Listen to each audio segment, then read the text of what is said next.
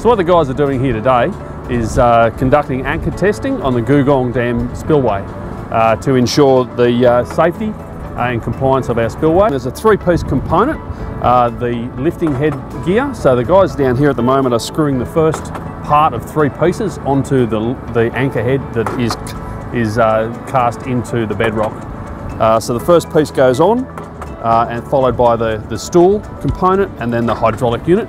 And then they will conduct a hydraulic pull test on the cables that are embedded into the bedrock. The intention of this testing, this load cell testing, is to be done every 5 years to ensure the security of the spillway. In the late 80s we looked at, or re-looked at what the maximum flood might look like or what we could reasonably expect to see.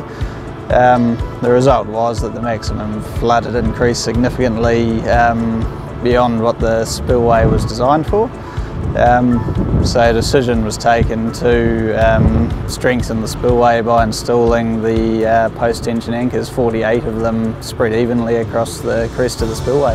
So what the anchors essentially are is a series of steel cables anchored into the bedrock below the spillway, about 30 metres deep.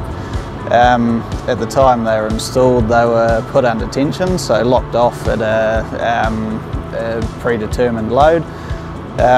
So what we're doing today, or what we've been doing for the last couple of weeks, is just testing to see if they've lost any of that load since they've been installed.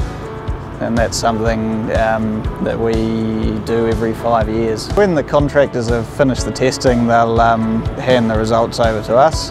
So we'll be able to compare the results from this round of testing to results from installation.